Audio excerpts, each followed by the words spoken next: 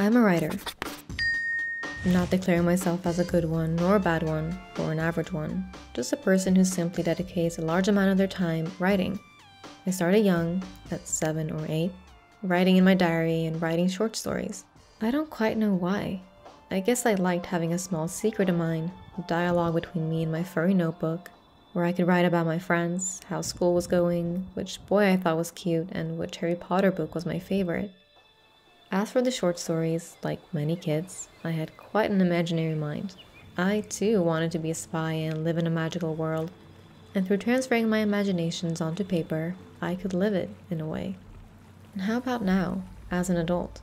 Gloria Steinem once wrote that writing is the only thing that, when I do it, I don't feel I should be doing something else. Worded so simply, yet to perfection, in my opinion, describing the primary reason for why I write. And it's not just the writing itself that I'm drawn to. I like books about writers, art portraying writers, typewriters, pencils, notebooks, bookshelves, typography, words, dictionaries, movies about writers, Kill Your Darlings, Midnight in Paris. My writing is selfless. I wanted to help people, on any scale, to move in the direction that they should, need, or want to be moving, or simply to move people emotionally. My writing is selfish. Writing is like a photograph, but of words, and it can live on for thousands of years. And I want to leave something behind.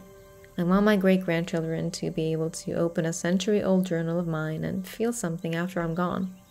I write for my personal fulfillment, to release what's within, to capture the moment for myself. I write for my future self, who will be reading about my past self, which is my current self. I want to be able to relive past moments, like how a second of smelling someone's perfume or hearing a melody can take you straight back to a moment in the past, so quick that you hardly know what's going on. We write to taste life twice, in the moment and in retrospect. I make lists of things, names I like, food combinations that I would like to try, topics that I want to explore, quotes that I come across, words that I think sound beautiful. Älskling, sommaräng, vårkänsla, maräng, nattbad. Sometimes I will take a beautiful sounding word and try to make something out of it, perhaps a haiku, 5, 7, 5. And so, I write because words are pretty, and I like playing with them. Oh yeah, there is no denying that there is an aesthetic component to writing.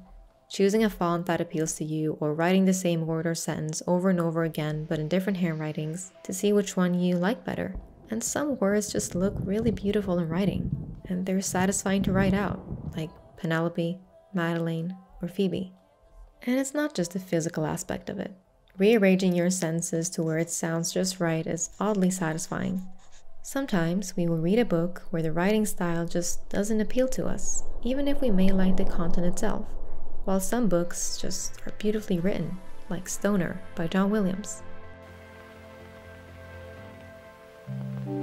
I write because I don't know what I think until I read what I say. I write because sometimes, when I think of something and then write about it, I start viewing it differently than I previously had. Acting on feeling typically doesn't turn out very well, and writing sometimes acts like the middleman between feeling and action. I'm sure it saved me from some trouble. I write to check myself. I was angry over a dispute once, but I didn't know exactly what I was angry at until I wrote about it. Was it him? Was it me? The both of us? The world? Someone else? Writing about it made me realize that it didn't matter, and I gave myself closure. So, I write to understand things, to uncover them, explore them, to give birth to new ideas and thoughts, to get clarity.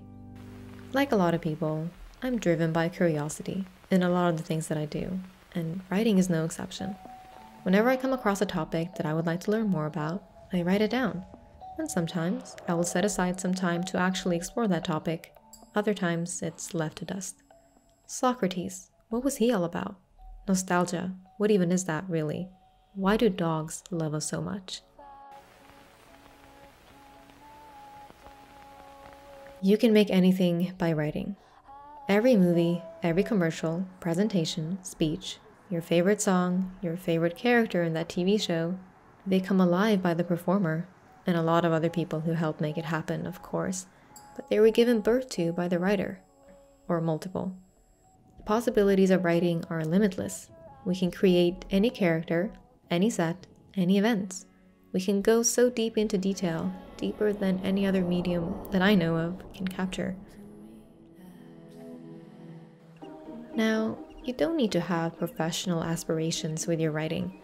In fact, I think writing as a hobby is severely underrated. And writing isn't just for those who feel like they have something important to say, or those whose lives are extraordinarily interesting, or for those who have had a profound realization and feel the urge to share with the world.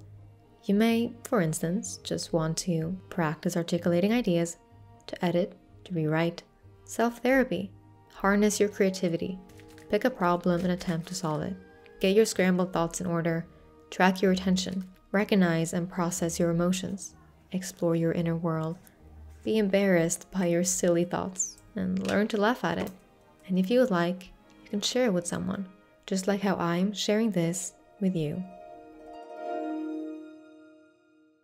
And now, speaking of writing, I would like to thank Skillshare for sponsoring us today. So at this point, most of you know that Skillshare is an online learning community with thousands of classes on a variety of topics, everything from video editing to photography to animation. I've gotten tons of value out of the classes that I've been taking on Skillshare during these past 2 years that I've had my membership, and there is still so much more for me to explore. I'm currently in the midst of taking this class called Creative Nonfiction, Write Truth with Style by Susan Orlean, who is a staff writer at The New Yorker, as well as the author of 8 books. This class is packed with valuable information and it's very thorough, so if writing interests you, which I'm guessing it does considering that you are here today, I would definitely recommend checking her class out, as well as all the other great classes on writing. And now to do that, or to try out any other classes on topics that may interest you, I have a special offer for you. So the first 1,000 of